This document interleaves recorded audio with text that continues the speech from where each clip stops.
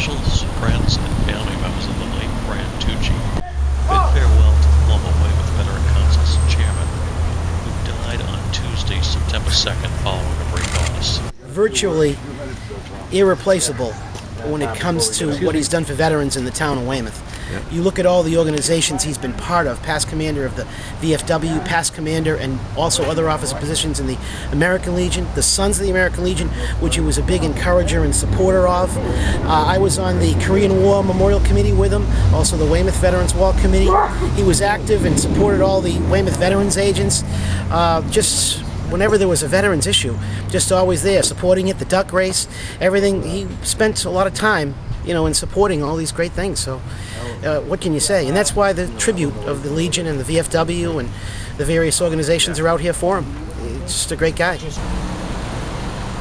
Tucci was eulogized by Mayor Susan Kay, Sacred Heart Church pastor Father Daniel Riley, and family members during an hour-long mass at the church.